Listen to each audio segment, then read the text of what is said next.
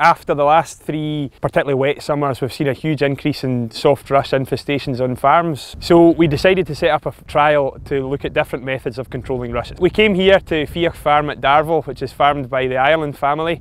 It's a fairly typical southwest Scotland upland unit with suckler cows and sheep.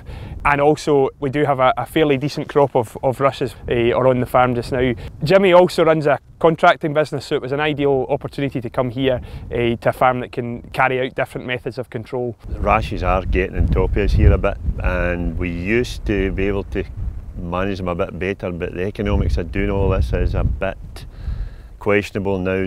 But the ground isn't that bad here really, but it takes quite a lot of money to get the pH right, get rashes under control, and when you get a summer like last summer, I'm afraid they got away from us something terrible. When I was a lot younger, we used to grow hay. We actually grew turnips on it quite successfully, but the rainfall we're dealing with now brings a lot of that into question. But if we can keep a soil of grass on it and graze cows on it, that'll do me. As part of this trial, we decided to set up a grid of different plots that are 90 metres long and 9 metres wide.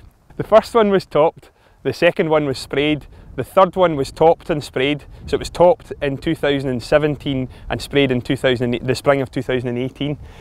The fourth one was subsoiled and sprayed, basically with a view to reduce compaction and improve drainage in that plot.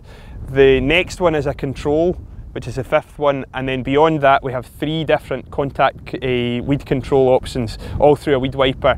One was MCPA, one was a Roundup, and the final one was Kyleo, which is a mix of Roundup and MCPA.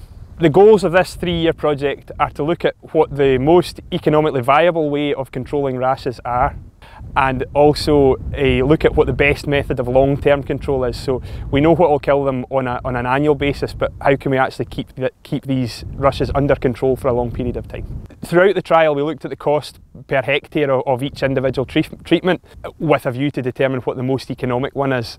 And we know that topping would cost between £30 and £45 an acre, leading to a very, very high capital cost and with a fairly minimal impact on a rush population. So we know that probably topping, although one of the most common methods of rush control, isn't likely to be the most satisfactory outcome here. One of the most interesting outcomes from this project so far has been the impact of contact weed control through the weed wiper. We've seen some very good results.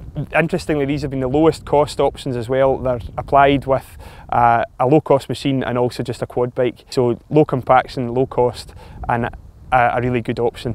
It will remain to be seen what happens in the next 2 years of the trial, but so far the contact options seem to be the best. The battle against rushes is going to be a long and difficult one. Hopefully this video has shown you some of the options available to you to control rushes on your farm.